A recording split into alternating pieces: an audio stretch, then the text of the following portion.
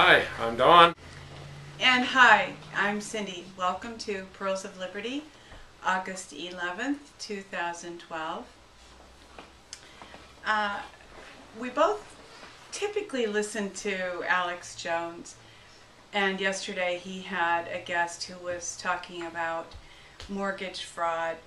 And Alex used the phrase Patriot Myths, and we have looked into some of what Alex is calling Patriot Myths, and we both just kind of wanted to share a little bit of what we've been thinking about, what Alex referred to as Patriot Myths, using UCC code and various organizations, Restore America. We're not sure they're all myths, but we do want to just examine them to some extent.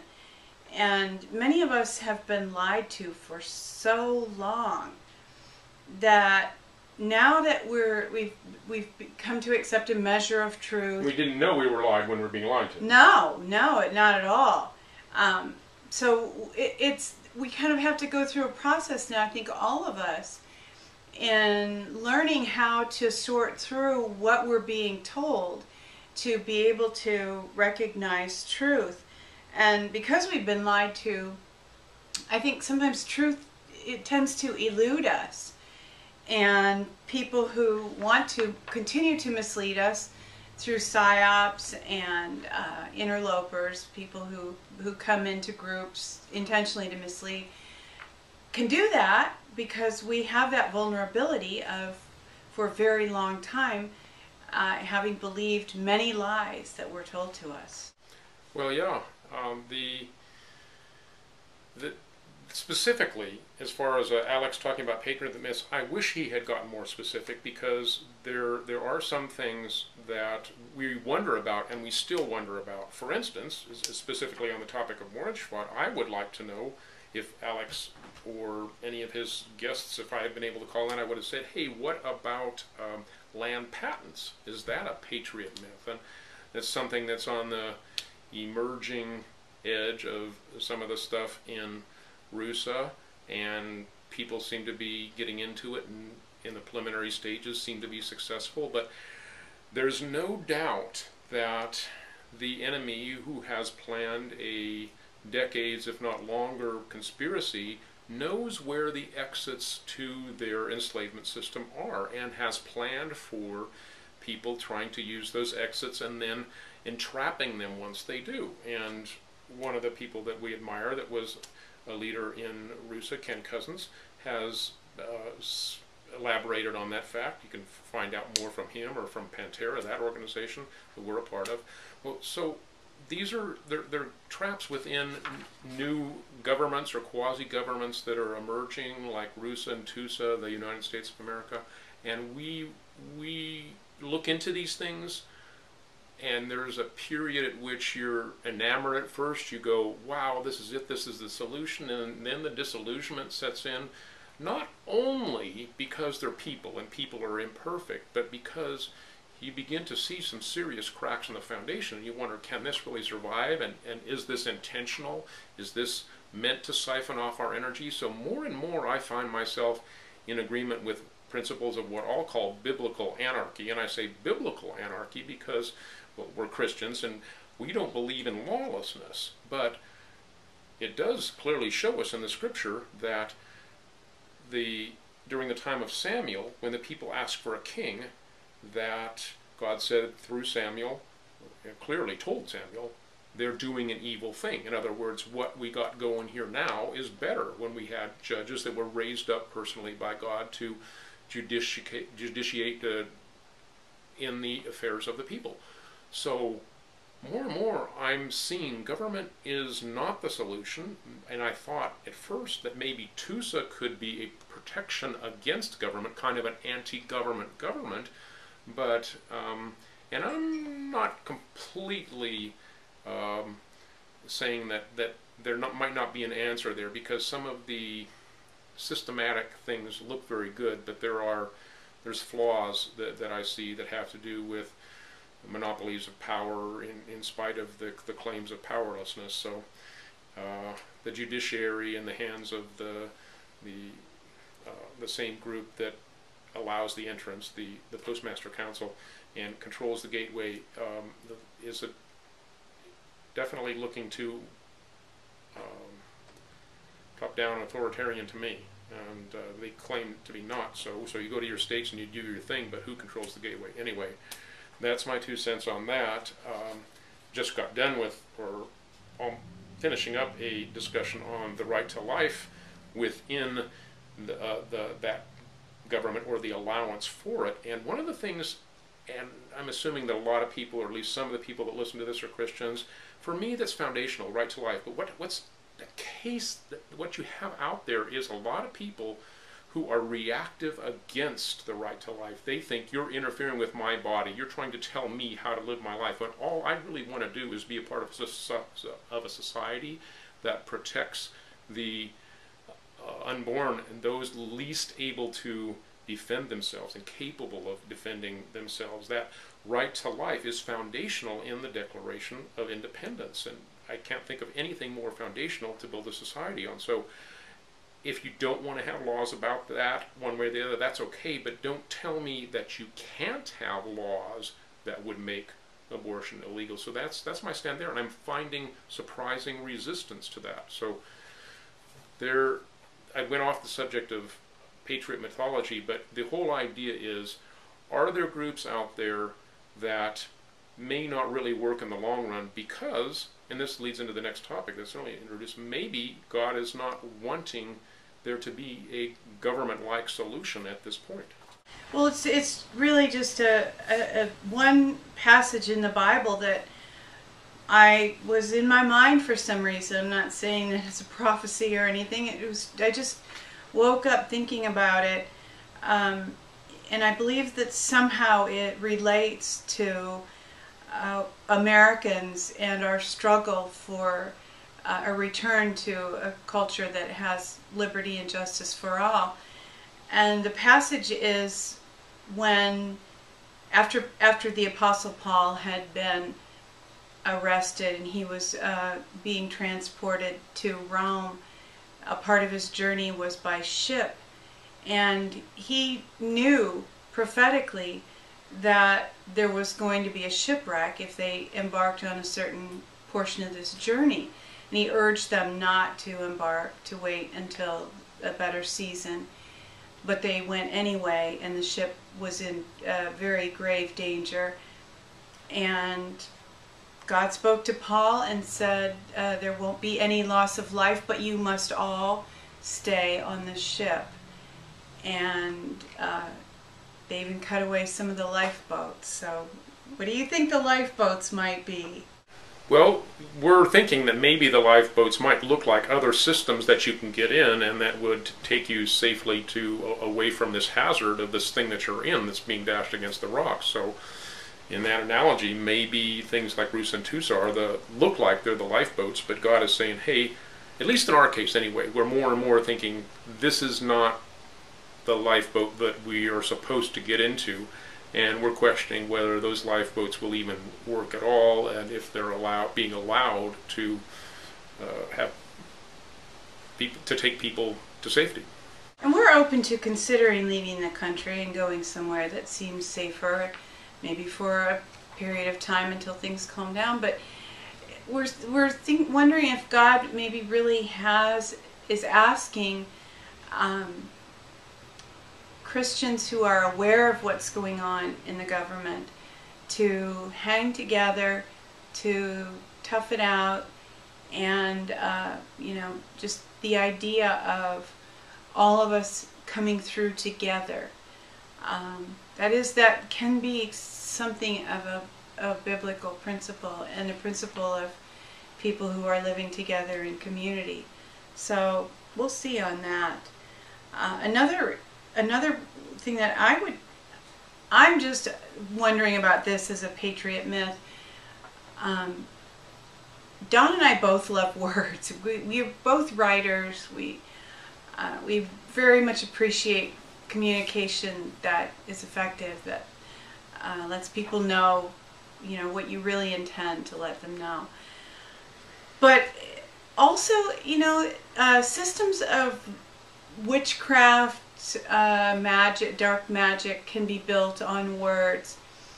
And this, I've wondered at times about this idea that if we craft the perfect letter to the IRS, or we craft the perfect legal document that says our mortgage is invalid, you know, whatever, this is almost, in my mind, almost on the verge of a magic kind of an effort to control through words. And in the Christian faith, it's not words that are as significant, though words are significant, but what is significant is power. Our legal system has, well, everybody's familiar with the phrase legalese. It's a different language, and it's become disconnected from the heart. And our desire is to return to a more common law-like legal system where people are able to judge from their heart, and they're less looking at the letter of the law, but more the intent of the law and the protection of innocence and the things that the law was intended to do. The whole idea of jury nullification is something that I'm very much for. You can say, this is a stupid law, we're going to hold the defendant innocent because there's no point in any of this.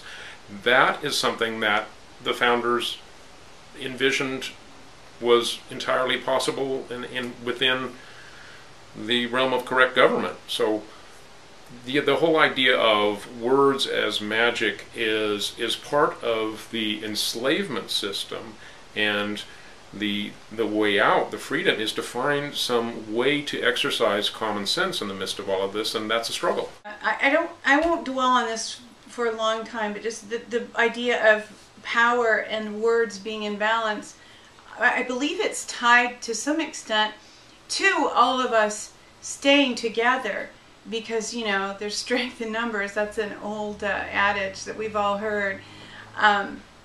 There's a power that comes from a group of people agreeing together, and what the Bible says is just 1 Corinthians 4:20. For the kingdom of God is not in word, but in power. And if you go on Bible Gateway or do some kind of a Bible search and just look for those two words, word or words, power, the returns are really interesting. There are many, many verses that I could have cited, but Don always asks people to do homework, so that can be some homework. Any idea of power, or any exercise of real power that we have, ultimately comes from God, because we're creatures that are created to be in fellowship with Him.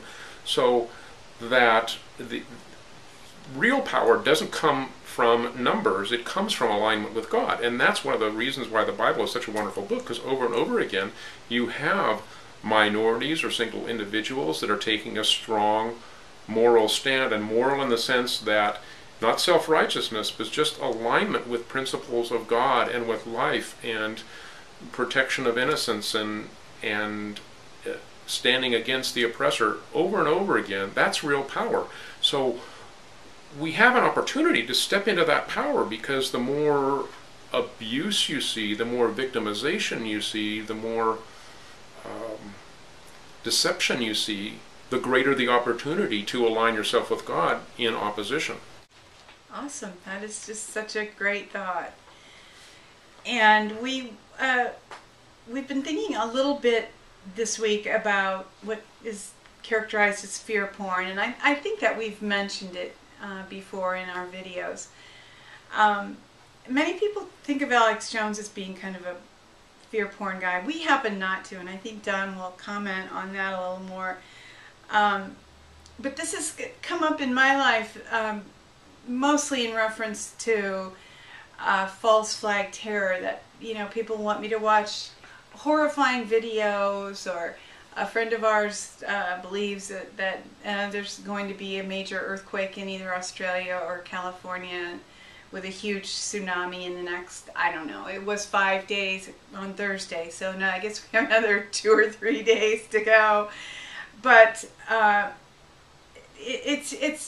it becomes a distraction. And we were joking about the old Seinfeld quote about cleavage, a poke and a peek. You know, with false flag terror, we have to poke each other and say, hey, this could happen. But then, you know, we peek at it. We don't go out and watch every single video we can find about it and make it a central theme. That really just feeds fear. Well, yeah, the accusation from people that are anti-conspiracy theorists say, well, you're just finding a conspiracy in everything. But the truth is that once you have educated yourself in the history of this stuff, you realize how predominant it is, and you're aware of what it is when it passes in front of you. That doesn't mean that you're constantly looking to find it. It just means you recognize it when you see it. And unfortunately, we live in a time where the government is doing these things that in order to manipulate public opinion. There really are people that are under mind control or under drug-induced enslavement programs or whatever it is. Both of the recent mass shootings, the theater in Aurora, Colorado, and then the other one before it, and the Jerry Lee Lawson one before that, they all had strong indications that they were individuals under government mind control. And when I say government, I don't mean to endorse it in any way. It's really more the lawless military-industrial complex that has gotten way out of control, that has these capabilities. So if you don't think that this kind of thing is possible, you just need to educate yourself, look into it, and become aware of history, and then you see it when it comes up, and if it looks like a duck, quacks like a duck, then it probably is a duck, and doesn't mean you're always looking for ducks everywhere, it just means you recognize a duck. Interestingly enough, and we never mentioned this on a video, but and we don't want to get into Drake. It's not in our notes. This is not in our notes, but it was interesting that Don pointed out to me once that Drake is the name, obviously, the term for a male duck, and another term for a male duck is a canard, and a canard is a word for lie. And actually, I think the literal origin of the word canard, I think it was French, and it means to quack. We're kind of less than 50-50 on Drake at this point, more on the negative side, but that doesn't mean that we've completely ruled out that he might be actually the real thing. It's looking like more of a managed opposition kind of a thing at this point. And that kind of leads into what we're going to talk about next, about where is our hope in terms of the cabal being exposed, etc. We've got, like anybody else, some disillusionment that there hasn't been the change that we thought would have happened by now, both in terms of the banking system and in terms of any political movements that have any real force for change. Ron Paul kind of petering out. The convention remains to be seen what impact he's going to have, but we're not getting our hopes up. So there's some disappointment there, but we still think things will change. The change is inevitable, but it's just taking longer than we thought. And things like Paul Ryan being Romney's VP pick, designated VP, I guess there's been an official announcement. It's floated everywhere, and a lot of the people that consider themselves conservative Republicans are really liking him, really liking the idea, but what we don't, or I don't, and I'll tell you why. It's not that he's terrible, because there's a lot of good things about him, but his choice line, it just exacerbates this left-right paradigm that is the enslavement system, and he polarizes, and the polarization is on purpose. And Obama came in claiming that he was going to be anti-polarizing, and of course he's very polarizing. So it's it doesn't mean that you need to take soft positions or be wishy-washy to be non-polarizing. It means you need to break out of this division of false left versus right. And Ron Paul does that brilliantly, which is one of the major reasons why we're supporters of him. But ultimately, liberty unites people, as Dr. Paul points out. So Paul Ryan, having got to point out that he voted for the NDAA, he voted the indefinite detention of American citizens, without due process, voted for the Patriot Act, and he wants it to be permanent, etc. So he buys into all of the Orwellian police state system things and doesn't go to the root, doesn't see the root problem with the Federal Reserve and the whole monetary system with the decks stacked for the bankers against the American people, and the global enslavement system, all of that. He's blind to all of that. So it takes, to focus on him as a hope, gets your eyes off of the real problem and gets you into this false reality that we really want to break out of. Yes, we do want to break out of it, and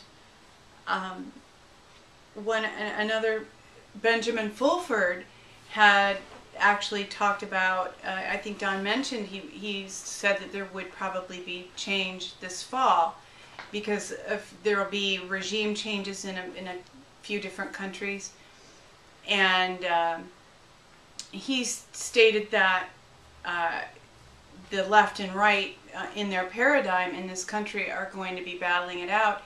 And that's one thing that can be confusing to some people about the Illuminati. Well, don't they all have the same agenda, the same plan? Aren't they all on the same page? Well, yes, but they believe so strongly in survival of the fittest that they establish situations in which they are forced to fight one another for dominance. And Benjamin Fulford also stated that he thought it was possible that we might have revolution in the U.S., but we don't, we're in touch with people, and we certainly don't hear anything serious about that outside of what Drake says, and sometimes maybe what Tim Turner says. But who knows? If there are mass arrests, we will be good people, as we were asked, and stay in our house and unless called on. But failing that, which probably will fail, the elections will be this false battle between left and right, and Don has some really insightful thoughts about this paradigm of one battling against another. Yeah, I want to lead into that by saying that what I expect to happen, or just my expectation this fall, doesn't mean it can't change tomorrow, but I will be surprised if Romney beats Obama. I think we're looking at another 4 years of Obama. I think that the powers that be have been holding off change until they can get him in again for a sure thing, because he's proven to be a man that can be counted on to advance the New World Order agenda in a very covert way. He's kept a lot of people asleep. A lot of people are waking up, but I think the powers that be, the New World Order, shadow government people, think that they're going to lose traction if they have to change horses at this point. So I expect Obama to get in there again, and I hear what Joe Farah is saying about that real journalists could be in danger for their very lives. Yeah, that's a very real possibility, but I believe this is kind of a best of times, worst of times scenario. The people that are on the side of liberty globally, we're talking about BRICS economic nations, the people that want to promote a global system of integrity in banking and get the dark cabal out of banking and enslavement power, then I believe that they're probably going to make their move at that point. And we should not be disillusioned and think that that's not going to happen when Obama gets in. So the chessboard is being set up, and it takes two sides to set up the chessboard. And what really is at issue here is what defines black and white, what defines the squares. And if you know about Hegelian dialectic, problem, reaction, solution, you know that it's all a setup in order to gain energy. And energy is movement from black to white. It's the positive and negative. It's the yin and the yang. And this is the principle of mobilizing the masses that the elites have known for generations and generations, get passed on. Well, what they do in these times of flux is they redefine what black and white is. They redefine what those chessboard, not so much the pieces, but where the energy flows from what to what. And that's what's happening at this stage. So the old guard is trying to keep the definitions within the left versus right paradigm. The new or emerging or liberty culture wants to engage people into a liberty versus tyranny paradigm, and the energy will flow from one to the other based on who holds the predominant, what the predominant worldview is. And so this is really a battle for the hearts and minds. This is really more about the individual human will than any of us would guess. This is why I'm less and less a fan of government systems and more a fan of the human heart. That's where God works. And right now, He's raising us up to a level where we can see that the real paradigm is between liberty and tyranny, and that will create the flow which will go towards liberty if people are aware of it. If they get deceived by the false paradigm of left versus right, they're going to be sucked into a tyranny of a might versus right kind of a thing. Yeah, I want to enforce what I believe is right because I'm on God's side. That's going to lead to our destruction. So hopefully that makes some sense. And Cindy put a note down here, Fifth Element, love. And we just recently rewatched the movie The Fifth Element, and really that's what it's all about. It's all about being empowered by love, because love will seek to empower others, not to enslave others.